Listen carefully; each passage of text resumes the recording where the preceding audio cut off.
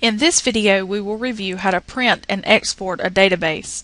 To print a report, simply double-click the report, click File, click Print,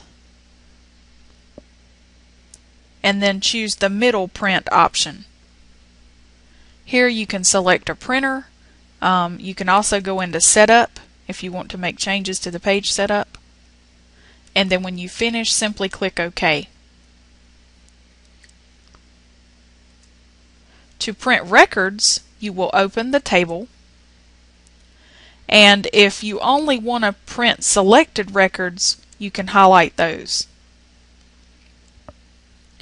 Click File, click Print, again choose the middle print option, and then you will click on Selected Records if you only want to print the ones that you highlighted.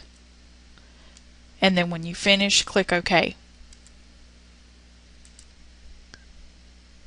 To maintain backward compatibility in a database, you will click on File, Save As, Save Database As, and then choose the file type here.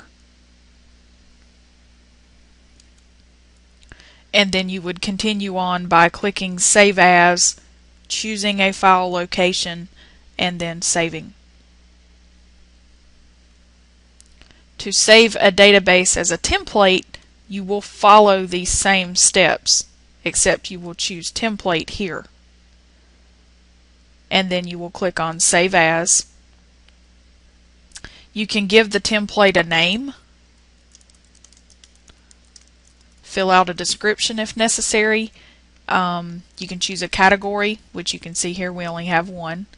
If you want an icon for the template, you can browse for an icon file. You can browse for a preview file. If you need to set an instantiation form, you can do that. You can make this an application part if you'd like, and you can choose whether or not to include the data in the template. And then you will click OK. And then it tells you where it saves the template. And then click OK again.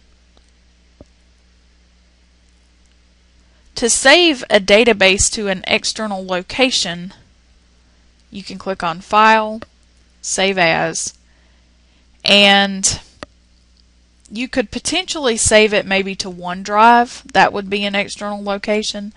An external location and the options on this screen would be SharePoint. And of course you would have to have that set up. It's not set up on this particular computer. So you would click on that and then fill out the remaining dialog boxes. And then lastly, to export to alternate formats, you can right-click the table, query, form, or report. And for this example, we will just right-click on the song table. Move down to Export, and then choose a file type. And you know, the wizard may vary slightly depending on the option that you choose. You always want to select somewhere to save it though.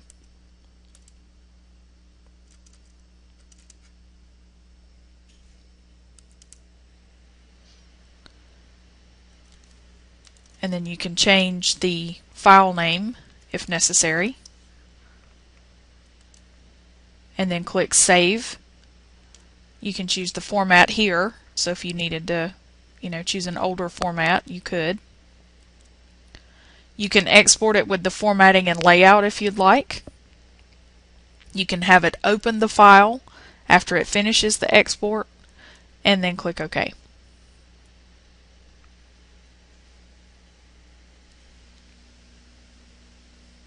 And there's our song list.